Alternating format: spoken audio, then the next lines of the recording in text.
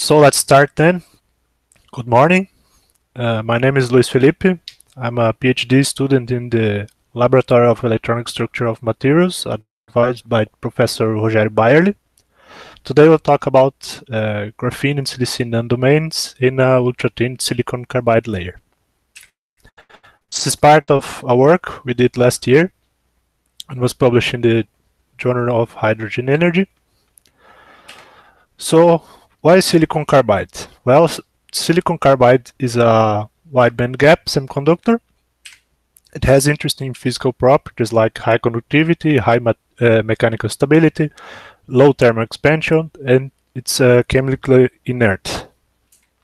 Possible applications: substitute of silicon devices, energy generation, photocatalysis, and also like hydrophobic surfaces.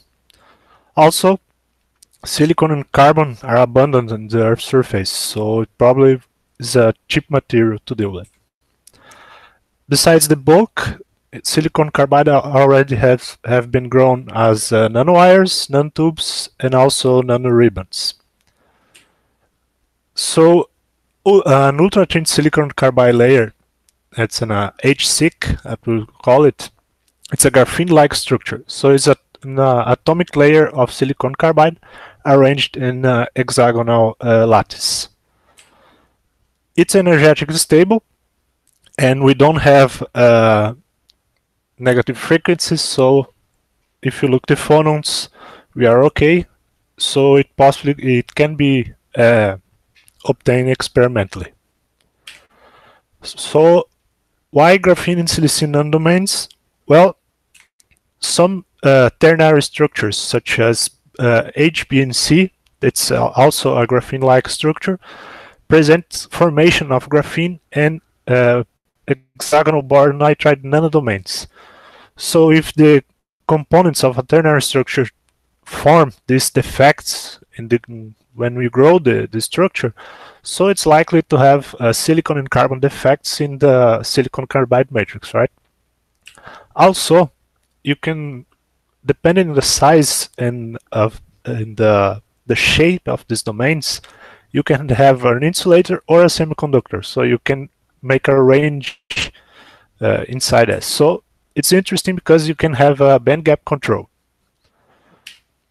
So the idea of the work is to study the influence of these domains in the silicon carbide layers. To do this, we use ab initio calculations within the functional theory, density functional theory framework. We call it DFT. In the DFT, we have a Schrödinger-like equation that's modified, and the main object is not anymore the wave function, but the electron density, which can be measured and has physical meaning.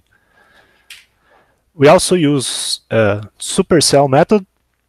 When you're dealing with the crystals, you can use normally the minimal cell to do the calculations, but when you have to deal with defect in the crystals, you need to use a large cell because you want to avoid, when you do the translation of the cells, because you count as infinite with block functions, you want to avoid that the interact of your cell with next image.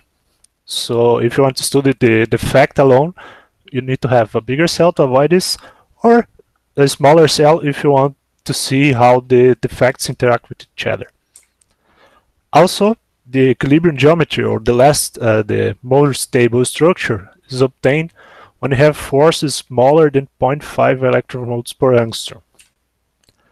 We also use Grimm's potential, semi-empirical potential, that's used for van der Waals interaction that's not described in DFT.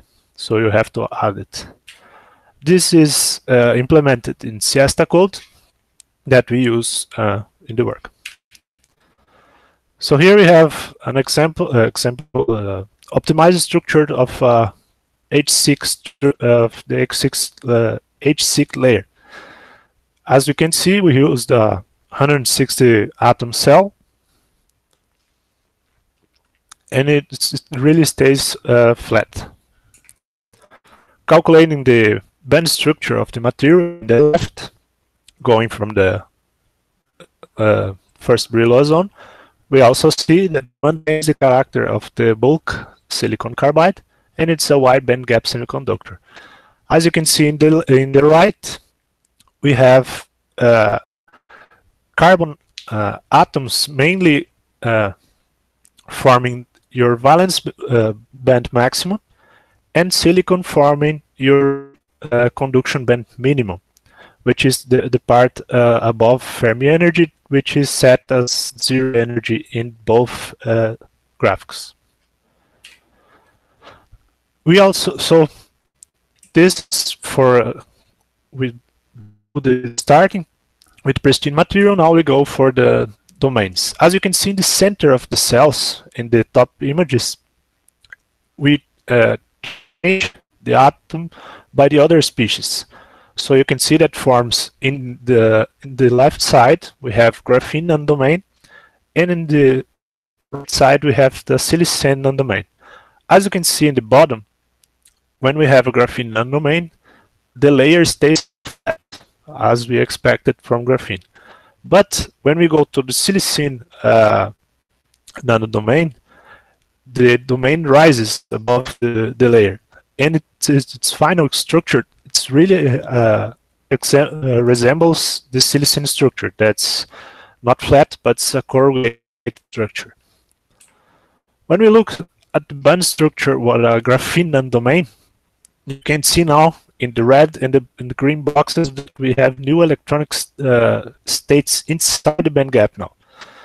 And as we can see in the right, in the charge isosurfaces, these new levels are from the nanodomain, are originated from the nanodomain, and they are really well defined there.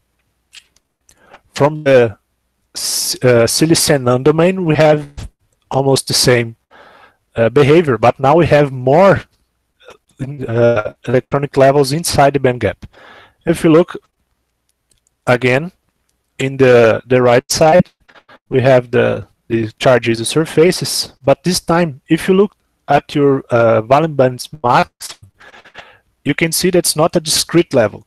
It's more like a perturbation in the band, different from the graphene case.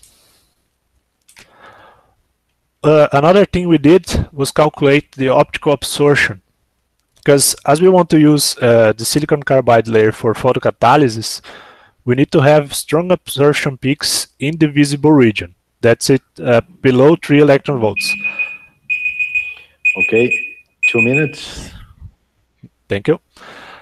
As you can see, the left side, that's figure A, it's the pristine system.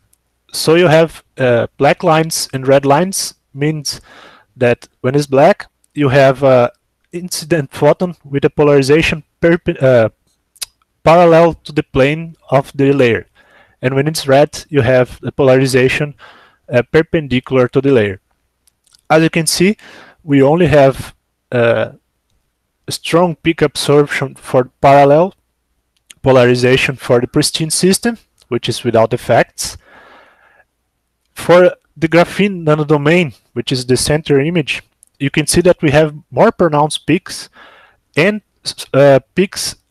new peaks in smaller energies, which is something we want, because we want things to be below 3 or 4 electron volts to use in visible range. That's more or less the limit of the visible range of the spectrum. For the silicene nanodomain, that's the rightmost figure, we have also peaks below 3 electron volts, and differently from the other two systems, we have now peaks, small ones of course, but we have now peaks for the perpendicular polarization. This is why the silicene nanodomain, it's outside the plane, so you have now sp3 hybridization and not anymore only bonds in the plane. We also did molecule absorption, like hydrogen and oxygen molecules over the top of the nanodomains. As you can see in the figure, we chose two geometries, parallel to the plane and perpendicular to the plane. And as a result, we can see here, the most important is the third column. It's the adsorption energies. As we can see, the nanodomains increase the value of the adsorption energies. Let's go fast. Inside of the parentheses, we have the energies without van der Waals interaction, and outside the parentheses, we have the energies with van der Waals interaction. So we see we need to use the van der Waals because it's most of the interaction.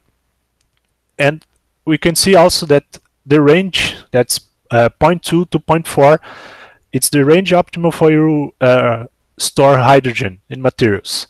So we see that in this system we have a really good energy adsorption, and this system is likely to be a good hydrogen storage medium. As conclusions, nanodomains introduce new electronic levels inside the gap, lowering the gap so you can tune it. These levels give rise to new absorption peaks in the visible spectrum. That's also what we want. We also know from the FT that the band gap is underestimated by around 30%, so we expect that peaks shift more or less 1 eV to the right, so it will increase.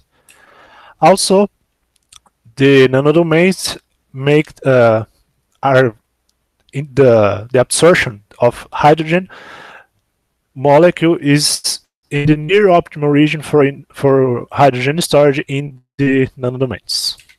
Thank you for your attention. Thank you. Thanks. Ok, perguntas?